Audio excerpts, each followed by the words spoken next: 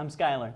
To sync an iPod Touch 4th generation is just the same as syncing, say, an iPod Touch 1st generation, an iPad, an iPhone 5, anything. All of the iOS products sync to iTunes in the same fashion, just different cables.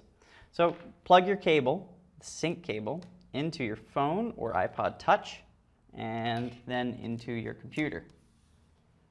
iTunes should launch, and in the upper right-hand corner, you'll see it says Devices. In your case, it'll just say iPod.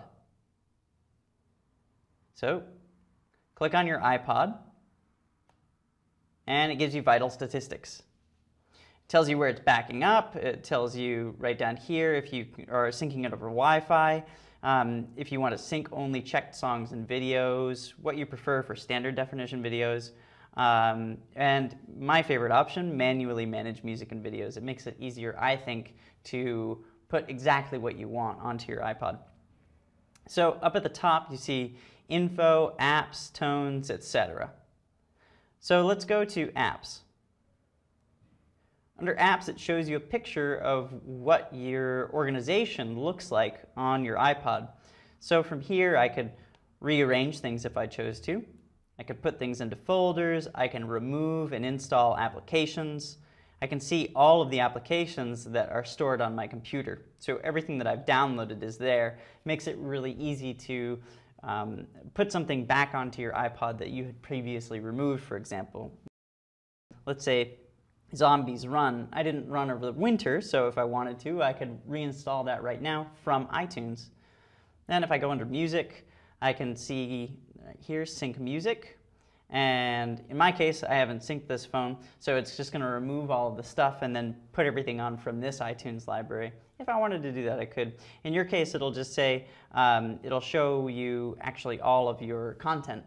So you'll see all of your music and movies, and you can choose to synchronize certain albums or certain artists or even just playlists.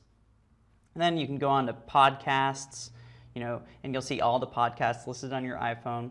And over here on the far right, you see on this iPhone, this shows me everything that's currently on the iPhone. So all the music I've got loaded up, all the books, all the content in iTunes U, TV shows and movies, ringtones, voice memos. Oh, there are a bunch of voice memos on there that I didn't know about. So this is one of the advantages of syncing your iPhone. Let's go back to the info page. This shows you how to sync contacts, calendars, mail accounts if you're not using iCloud, tones, music, movies, etc. Once you've done, once you've organized things how you'd like, said I want to sync these artists and these albums, these books and these movies, you'll see down at the bottom a breakdown of how much space all of those things take up on your iPod.